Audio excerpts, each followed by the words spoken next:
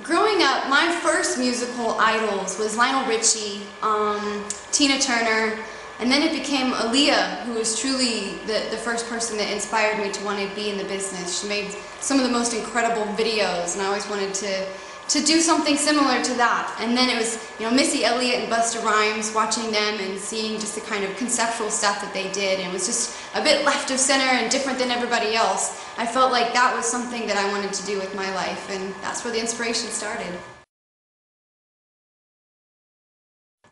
If I wasn't in the music industry, my dream job would be to be a writer. Writing is a huge passion in my life and was truly the catalyst that even got me into doing solo music in the first place. I was getting in the studio to really work on my craft of writing songs and turning my love of words and just purposeful lyrics into beautiful melodies, and that's kind of what inspired my trip into the music industry.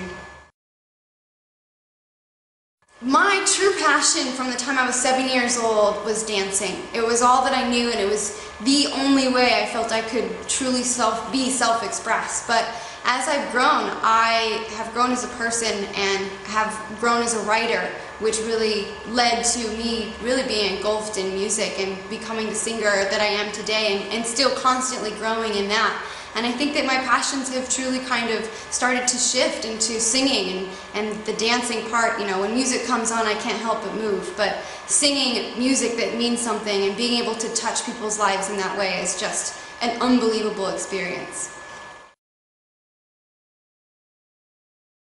Coming from the States and growing up as a competition kid, doing a lot of dancing and scholarships and training with some of the best teachers, I truly feel that some of the best technique is definitely in the States. But being open to the UK talent, what is so absolutely incredible is the creativity that goes into the sort of dance routines that people put together.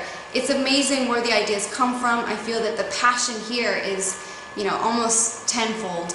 And I feel like the dancers in the UK stay true to their passion and their heart, which wins over technique any day. But you go to the States and you'll see some just unbelievable technique.